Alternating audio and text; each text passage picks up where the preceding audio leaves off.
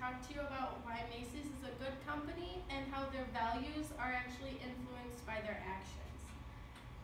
So Macy's was began by Mr. Rowland in 1858, and he used the red star as a logo because it has meaning and significance from his sailor experience. Macy's is also known as the world's largest store, specifically a department store, because it has over 1 million square feet in their New York location. And they acquired a lot of other department stores like the Federated Department Stores, A&S department stores, and Broadway department stores. And also, in the Christmas season of 1924, they put on a Christmas parade instead of a Thanksgiving parade for their employees to make them feel more at home and welcome in the community.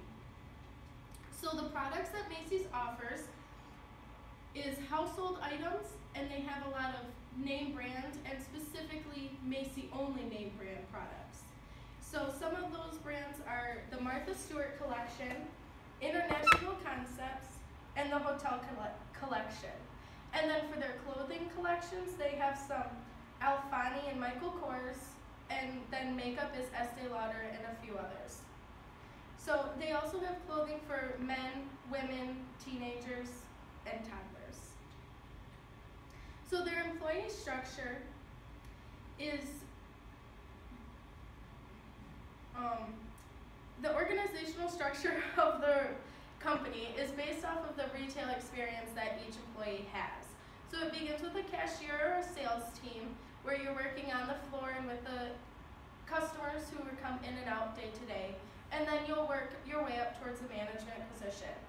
And to get to the CEO level, you have to have a lot of experience, like Timothy Baxter, the Chief Merchandising Officer, has 33 years of experience in all different departments and areas of Macy's. So for the financial analysis part, the company is kind of going through a rough patch right now. Macy's overall stock price is down compared to what it was as of last year. Today, their stock price per share was $41.47, which is down 1.6%.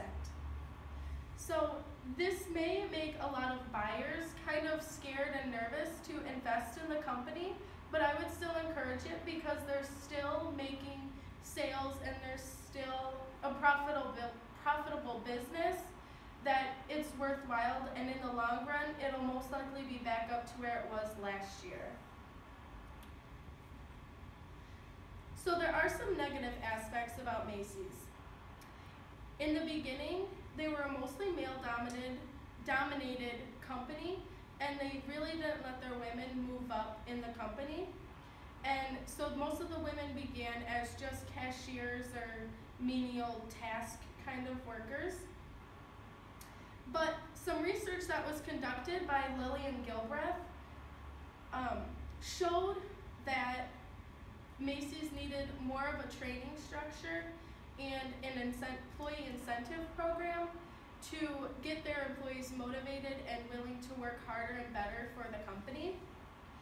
And so this made Macy's realize that they needed to change their employee demographics and diversify it, and so they did that. And by doing that, they made a woman, Margaret Thatcher, they're an executive position, and they were leading in their industry to do that. So now they